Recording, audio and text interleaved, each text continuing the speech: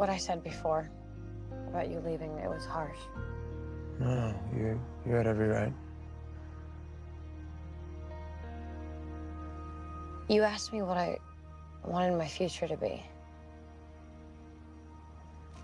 I wanted to be a writer.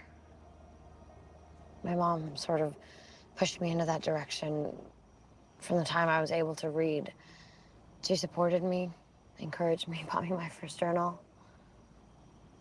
And then she died.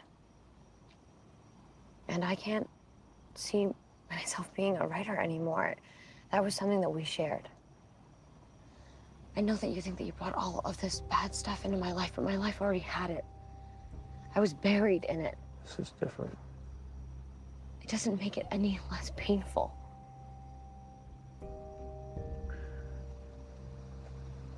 I know that it's hard to understand. But I'm doing this for you.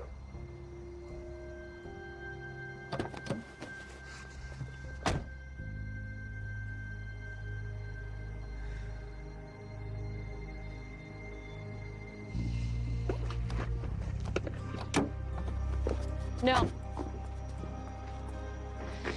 You don't get to make that decision for me. If you walk away, it's for you, because I know what I want. Stefan, I love you.